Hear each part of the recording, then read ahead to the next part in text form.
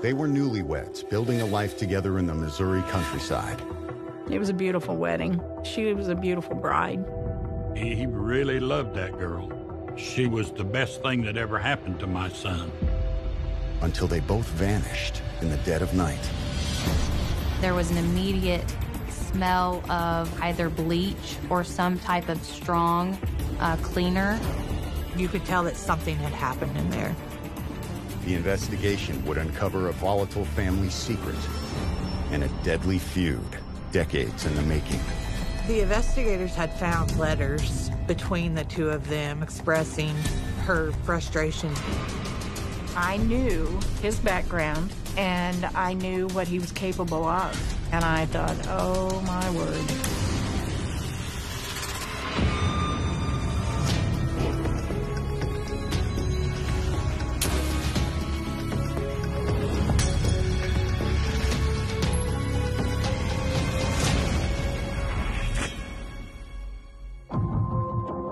Monday, April 18th, 2011.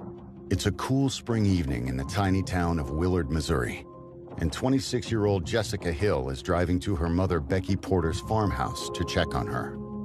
The weekend before, it was hard to get a hold of my mom. We kind of played phone tag back and forth. I finally got a hold of her, and she told me she had been sick, that she couldn't hardly lift her head off the pillow, and I told her she needed to go to the hospital. She said if she didn't feel better the next morning, she would go. And that was the last time I spoke to her. On April 18th, I had went to work just like any other day. When I got off work, I began to call her, and I could never reach her. At that point, I decided to drive about an hour up to her house to go check on her. As soon as Jessica arrives, she can tell something isn't right. Her car was in the driveway. There were a couple lights on in the house.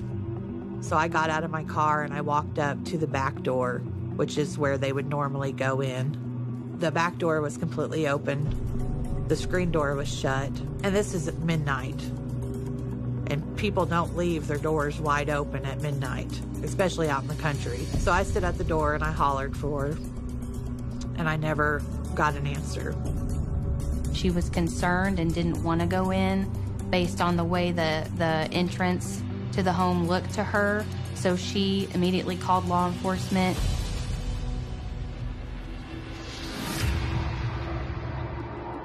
"46-year-old Becky Porter has only been living in the farmhouse for a little over a year. But for her new husband, 32-year-old Rusty Porter, it's the place where he grew up. As a child, he was independent. He had 3 sisters, so he had 4 mothers. His dad was a truck driver, so he was gone most of the time. And so it was basically me and the 4 kids. He was always wanting to do anything that would go fast. He liked vehicles and cars and motorcycles. Rusty got interested in rebuilding motors and racing cars, and as he got older and away from home, he got into the 5 off, 5 on program in South Carolina where the NASCAR drivers are. He worked on the pit crew. He said it was very tense, and he kind of liked the adrenaline thrill of it. Unfortunately, Rusty's career in racing would be cut short. He was in a lot of pain most of the time. His arms started going numb, and then one of his legs started going numb. And they finally figured out that he had a cyst in his spinal cord at the base of his brain. Most of his jobs were all physical work, and his back would not let him do a lot of that. So Russell was learning how to work on computers. Computers would provide Rusty with more than just a new job. He and Becky met on a dating site in December of 2008. Rusty was very impressed with the Mustang that she drove, as well as she was a beautiful girl. He's telling me about this nice car that she had. She wanted to put some racing stripes on it, and he helped her with that, and it blossomed from there. With her 2 children grown, Becky was looking for love after divorcing her husband of 26 years. Mom and Dad met whenever they were in high school. They were high school sweethearts. My mom had 2 kids, me and my brother. She was 20 when she had me. And then right after her and my dad divorced, well, they hadn't even actually divorced yet, she met Rusty. The two helped each other through their difficult transitions. And in 2010, the couple tied the knot. He really loved that girl, and she done a lot to strengthen him and give him fortitude and encourage him. Becky was the best thing that ever happened to my son. Becky had never had a big wedding, so she was excited. She wanted a balloon rainbow behind the cake. And, man, we never blew so many balloons in my life. It was beautiful. Everything was beautiful. Rusty's mother gave the newlyweds the farmhouse and the land around it as a gift. It was the old farmhouse that I grew up in. I lived in a double-wide trailer behind it. It was way out in the country, rolling hills. It was really beautiful. Rusty and Becky were very excited about it. They went to work on the house to make it permanently theirs. Their church had come and helped them get set up there. I think had painted and you know, just done some things for them to kind of get them a fresh start. Now, 10 months after their wedding, instead of living happily ever after, they've both suddenly disappeared. We had no idea where Rusty and Becky was. The police and the sheriff's department and everything came in, and they immediately got a search warrant. Obviously, time is ticking, and they were asking themselves, where did they go? Why would they have left? And I think it became pretty clear to our investigators in this case that something wasn't right. Coming up, police discovered that the Porters' marriage wasn't everything it appeared to be.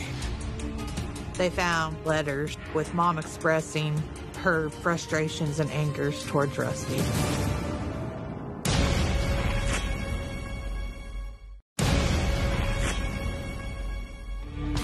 Newlyweds Rusty and Becky Porter have mysteriously vanished from their farmhouse in Missouri.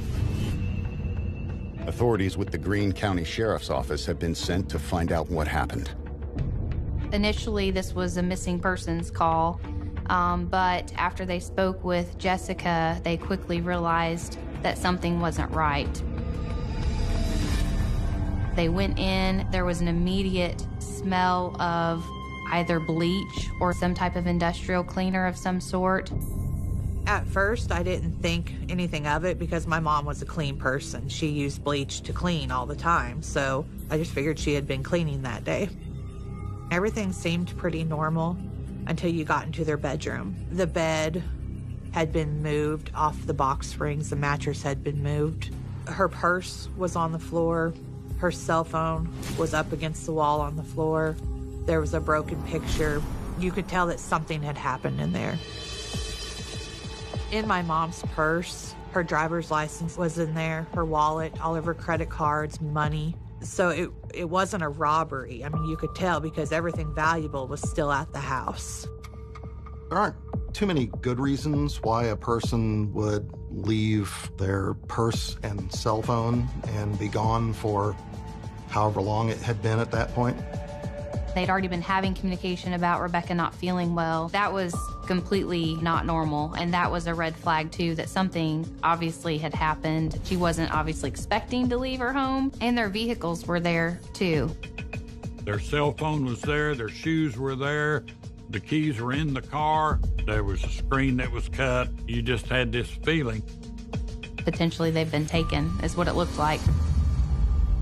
As investigators search the property for further clues, they make a promising discovery. They did notice that there were security cameras at Rusty and Rebecca's home. It wasn't until after they were missing that I found out about the security cameras. Prior to that, I didn't know anything about them. Unfortunately, any recordings the cameras might have made appear to be missing. They went into the office area and they noticed that the hard drives and the computers were taken, and those would have been what were attached to the security cameras. So any feed that would have come off of that was now gone. Combined with the hasty cleaning attempt, it looks like whoever took the Porters wanted to make sure they covered their tracks. As detectives examine the crime scene, the family begins an investigation of their own. The night that we discovered that they were missing, I had to stay at the house because then I was considered a suspect. So it wasn't until they cleared me as a suspect that I could leave the perimeter. The sheriff brought his horse posse and they searched the 120 acres. There were multiple helicopters searching the property. They didn't really find anything. The first couple of days, we just sit there just watching them with the investigation. And I knew we had to do something. So the local sheriff had told me to contact a lady named Janice. She had an organization that helped search for missing people. So we contacted her, and immediately we had missing flyers put up. All of Becky's family, all of my family, everybody was putting up flyers all around store buildings and everywhere. The immediate fear that you felt, along with the hope and prayers that nothing was wrong, was horrific. We drove up and down the interstate. We went to campgrounds. I had people from other states putting them up. I felt like I couldn't help with the investigation, but that's something that I could do. Meanwhile, detectives have come across evidence that could take the case in a new direction. The investigators had found letters between the two of them, with Mom expressing her frustrations and angers towards Rusty.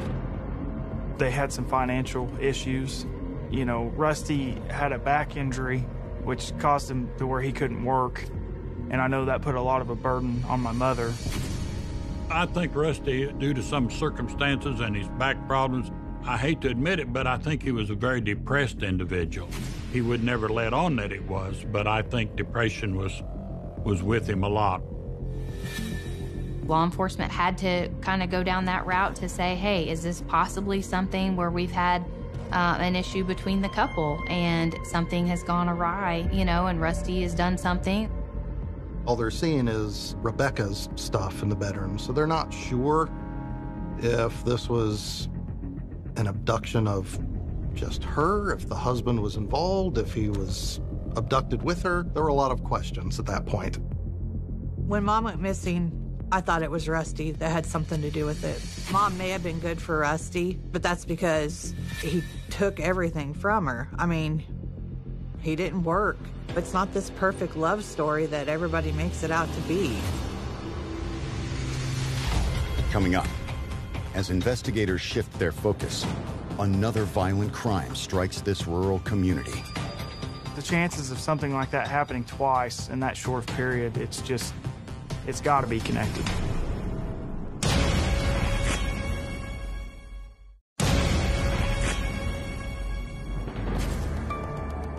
A week into the search for missing newlyweds Becky and Rusty Porter, Missouri police have begun to question the state of their relationship.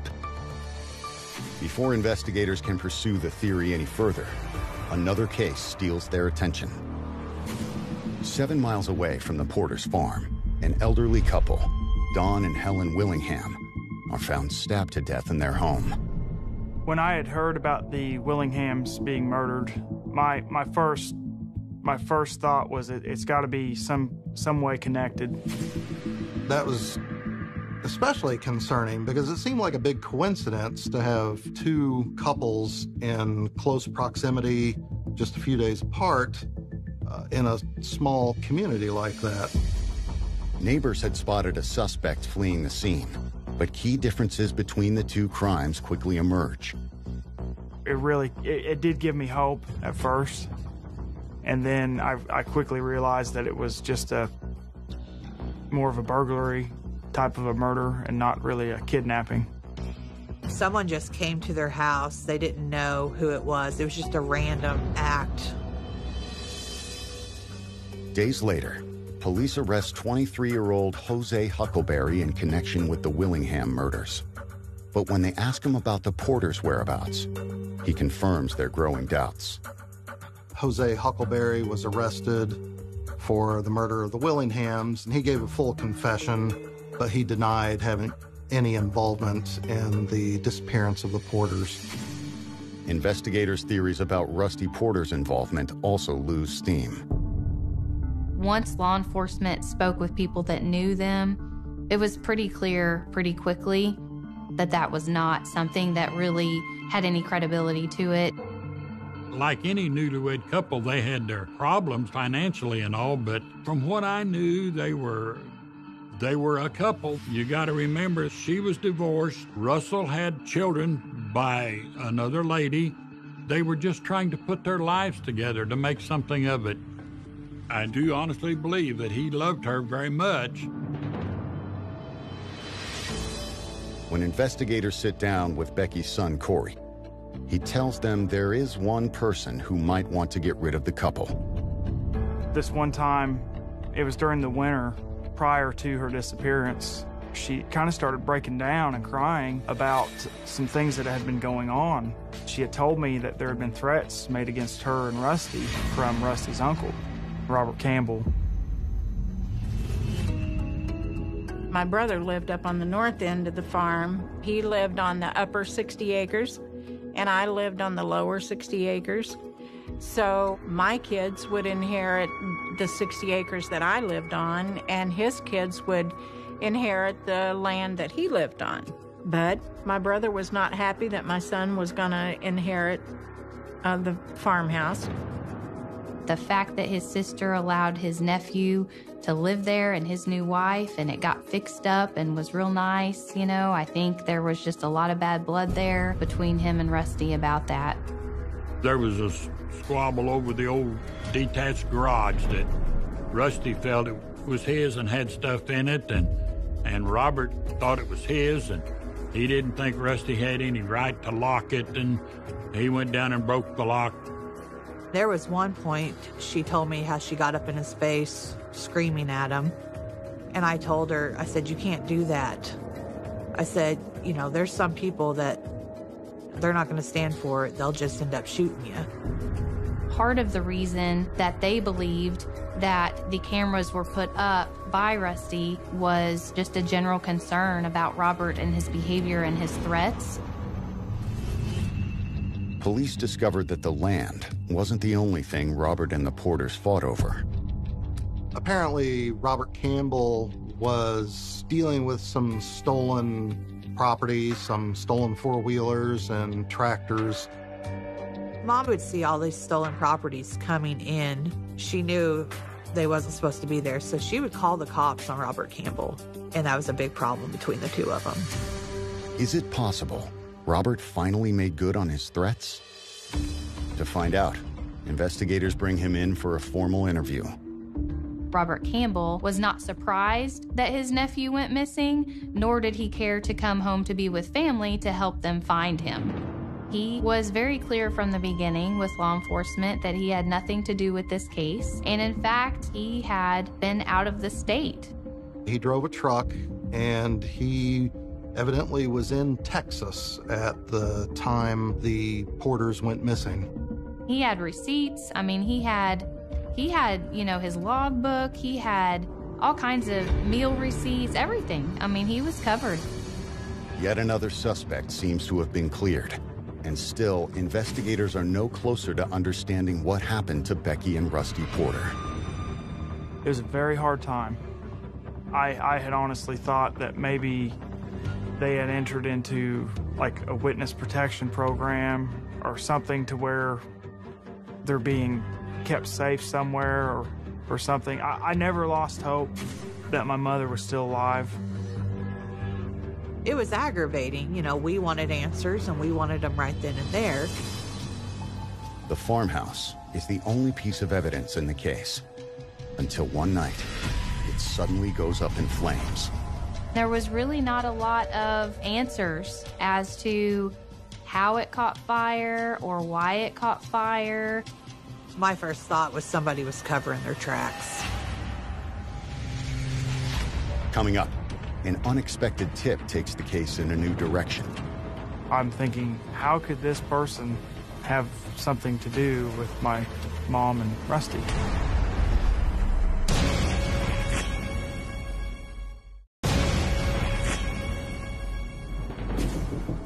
Becky and Rusty Porter's one-year wedding anniversary has come and gone, and the couple remains missing.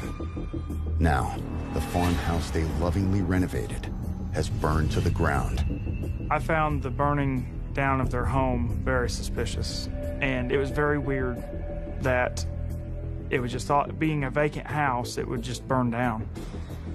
The fire marshals were searching for a reason for the fire. So over the refrigerator that was in the kitchen, they found some wires that looked kind of burned. I had moved down to the farmhouse in about '06 and had done a bunch of remodeling as well as rewiring everything in that house. So I don't see how that can be, but that's what they determined, was that it was probably faulty wiring. While Rusty's mother recovers from this latest blow, she does everything she can to keep the search alive. A friend of mine that ran the paper there in Willard, she did several interviews and write-ups almost every week on Rusty and Becky, and, you know, just to keep them in the limelight. I mean, it was all over the TV. Investigators actually had a lead hotline dedicated to this case where they had numerous leads from, you know, anonymous calls, and they would follow every single lead. In June of 2011, 2 months after the Newlyweds were reported missing, one of those leads takes investigators to a prison in Greene County. An inmate claims that a man named Tony Friend had been bragging about his involvement in the Porters' disappearance. Tony had made some comments to him about taking 2 birthdays, and that was the magic words for taking their lives. Tony had a pretty long criminal record, and he had a past with violence and guns and drugs.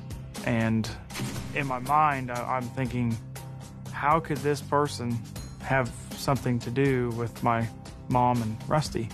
It doesn't take detectives long to find a connection. Tony Friend was the brother of Robert Campbell's wife, Carolyn. I knew his background, and I knew what he was capable of. And so whenever word started circling, then, of course, I put 2 and 2 together, and I thought, oh, my word. But I still did not expect my brother to have anything to do with it, because he and I had always been close growing up. He was my protector. I mean, it just didn't make sense. With Tony Friend now the prime suspect, investigators want to speak with him right away. They quickly learn that Tony and Wendy have already been arrested for separate drug charges. Tony Friend and his wife Wendy were both in jail, so investigators went to talk to them, and they both denied any knowledge of the Porters' disappearance. Investigators realized that on the night of the disappearances, the Friends had been communicating frequently with their son Philip and another person. You have not only Tony Friend, who happens to be Robert Campbell's brother-in-law, but you also have Wendy Friend, who is his wife. You also have Tony Friend's son, Philip Friend. You also have Philip Friend's cousin, Dusty Hicks. They started charting and tracking where all the phones were going, and you could actually see the trail from Willard through Greene County, down through Christian County, down to Taney County. Taney County is an area a few miles east of Branson and at least an hour or more from Willard. And the area we're talking about is a very large wooded area, remote, fairly sparsely populated. Investigators fear the location is an ideal place for a killer to dump a body. They immediately set out to search the remote area. It went through my mind that we'll never find him. I've read articles on people that are still missing today. How many thousand people have never been found? It was several weeks later, in fact, it was on July 21st, that investigators finally came across an abandoned cabin in the Cedar Creek area, and at this abandoned cabin is where they located the bodies of Rusty and Becky Porter. They had been there for months. I mean, we're talking April to July of that same year. That was the most devastating news I have ever received in my life. It's very disturbing news, and yet you're thankful that after 3.5 months that they were found. Jim Farrell was the detective that came. We were personal friends. We all had gone to church together, and whenever he sat there and told me that there were a couple bodies that had been found in Mark Twain National Forest around Cedar Creek, my immediate thought was Tony Friend. That's where he's from. He grew up there. He was very familiar with the area down there. Coming up, the truth behind the Porter's disappearance finally comes out. I knew that something was going on, because why would they want to do something to Rusty if they didn't even know it?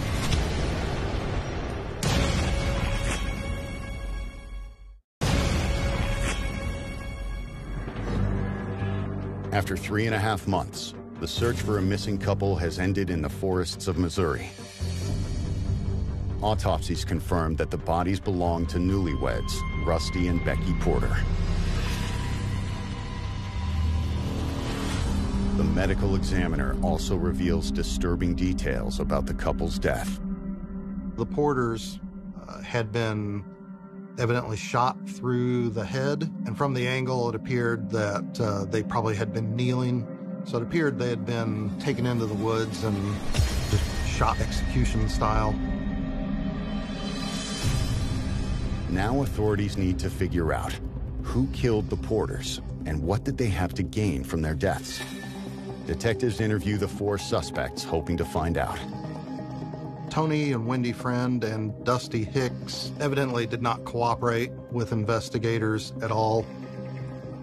But another suspect, Tony Friend's son, Philip, did. Facing the possibility of life in prison, Philip Friend decides to come clean. On December 17th, 2012, he tells police that his father approached him with a business proposition. We had found out during the investigation that Robert Campbell had offered Tony Friend $100,000 for 2 birthdays. 2 birthdays is taking the lives of people, my mom and Rusty. On the night of their disappearance, they had all met at Robert Campbell's house. Tony, his wife Wendy, his son Philip, and then their cousin Dusty. They had all had kind of a pre-meeting, so to speak, to kind of plan out what they were going to do. They were going to pull up to the house and make it look like a robbery gone bad. The men, all wearing masks, walked down the road to Mom and Rusty's house while Wendy stayed behind in the truck. They were trying to find a way to get into the house. They noticed that a window was open, so they cut the screen on the window. They made their way through the house to their bedroom. When they got to Mom's room, they flipped the lights on and they told him to get out of bed. My mom was begging for them not to hurt them. They said that she was so scared. They ended up zip tying the back of their hands and walking them out of the house in nothing but their pajamas. They told them to stay calm. They put something on their mouths so that they wouldn't scream or yell. And they took them to Tony Friend's truck. Dusty, ended up pouring bleach all over the house. And so Philip confirmed that they had done that on purpose because one of them had thought that that would cover up evidence. They dropped off Wendy in Springfield. They drove down to the Cedar Creek area, and apparently at that point, Tony took the Porters out of the truck and into the woods, and Philip heard 2 shots fired. Philip actually tried to call or text Tony, I believe, to find out what was going on, if he was okay. And so there was a ping or a record from a phone when that happened. However long later, Tony comes walking out of the woods by himself. Philip says they got back in the truck and left. 2 days later, they came back to cover their tracks. Philip said that they went back down there and they took some 4-wheelers so that way they could easily get back into the woods quicker and pull down a shack or, old structure that was there, which is where their remains were, and they pulled it down on top of them. Rusty and Becky did not know Tony and Wendy, nor Dusty or Philip. He didn't know any of them. And I was very confident that he didn't know any of them. So I knew that something was going on, because why would they want to do something to Rusty if they didn't even know him? According to Philip, before shooting them, Tony had made it clear to Becky and Rusty Porter that Robert Campbell wanted them dead. They found out that Robert was the mastermind behind all of it, that he is the one that contacted everybody and made the decision that he wanted them killed. Robert Campbell just couldn't let it go, and he wasn't going to be satisfied until they were out of the picture so he could do what he wanted with that property and with the farm.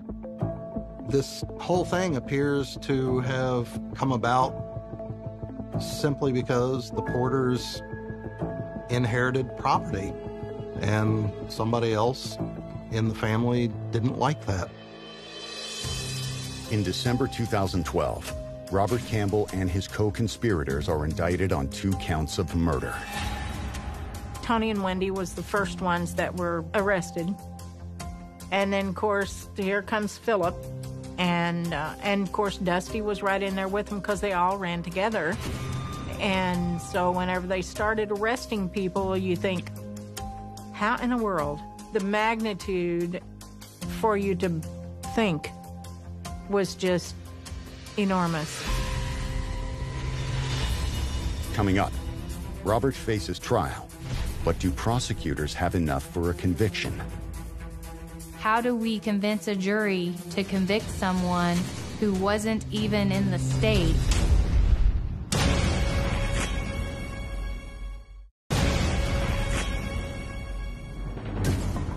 When Rusty and Becky Porter began renovating his family's farmhouse, they thought it was the place they would spend the rest of their lives together. Instead, law enforcement believed they were murdered in a revenge plot orchestrated by Rusty's uncle, Robert Campbell. Philip Friend is the first accomplice to help authorities. For his cooperation, he receives 10 years in prison after pleading guilty to 2 counts of second-degree murder. Philip talking really helped pull everything together, and I think he truly, genuinely was sorry that he was ever a part of any of it. If it hadn't been for him, there's no telling when they would have been able to have found them. And so my family and Becky's family also, we all agreed that it would be okay for him to get a lesser sentence. Philip's cousin Dusty Hicks also pleads guilty to the charges and receives life in prison. In 2013, the gunman Tony Friend admits his role in the crime. Tony Friend was a man of very few words, and he just had an attorney and pled guilty, and that was it. He was done. He said, I'll take my life sentence and go. Tony's wife, Wendy, decides to try her luck at trial in March 2014. With the evidence stacked against her, She is convicted of 2 counts of first-degree murder and sentenced to life in prison. With Wendy, of course, the evidence was such that she was dropped off at some point after Russell and Rebecca were taken from their home, but before the trip to Cedar Creek. But she was in communication with Tony and Dusty and Philip. So she had enough, participation that there was enough there for a murder first-degree conviction. In July of 2016, 5 years after the crime, Robert Campbell's murder trial gets underway. During all the hearings and the trials, Robert Campbell always played the little old man that everybody was picking on. That there's no way that he could do anything like this. He was just the innocent old man that he just wanted to be left alone. He had the perfect alibi. He was not just out of the area, out of the state. And so how do we convince a jury to convict someone who wasn't even in the state of first-degree murder? What the prosecution had was Philip Friend's very credible account of Robert Campbell arranging to have the Porters murdered. The beauty of Philip's testimony was a lot of what he said was corroborated by other evidence through phone records and everything else. Robert is the one that set the ball in motion and ordered this to happen, and because he ordered it to happen, it did happen. But for him saying anything to Tony Friend, they would still be alive. Robert Campbell wanted them killed because he said Rusty didn't deserve to live in the farmhouse. Oh, it makes me mad. On July 13th, 2016, the jury reaches a decision. Once the jury went in to find the verdict, they were actually in there for hours and ended up having to come back the next morning and continue. It took the jury, I believe, 10 hours of deliberation, and they came back with a guilty verdict. It wasn't first-degree murder, it was 2 counts of second-degree murder. It's still enough to earn Robert 2 consecutive life sentences. Is it justice for taking their life? I don't know. But due to our standards today and what we monitor that or what we use as justice, yeah, I guess they got justice as well as it could happen. I was just happy that they caught him and that he was not going to get out. With his age and the time that they gave him, he would die in prison. And that's where he belongs. For most families, weddings are a cause for celebration. But in this case, it was the start of a blood feud that ended in tragedy. It was really a sad case. They didn't do anything to deserve this. They didn't do anything to bring this on themselves. It was really just greed and his own anger about not having that control that he wanted. Russell and Rebecca were really trying to make a fresh start, and this happened. If I can put it in one word, it's evil. And no land, no piece of property, no house is ever worth taking the life of a loved one. Mom and Rusty were married less than a year. When I think about what happened that night, I just wonder how my mom felt. Was she at peace? Was she scared? Did she know what was going to happen? They took something that did not belong to them, and a piece of me went with her that day. I will never be the same person I was. It is tough, and I wouldn't wish this on my enemy, much less anybody else. It's just tough to get through, but with the help of God, I'm looking forward to meeting my son and Becky in heaven.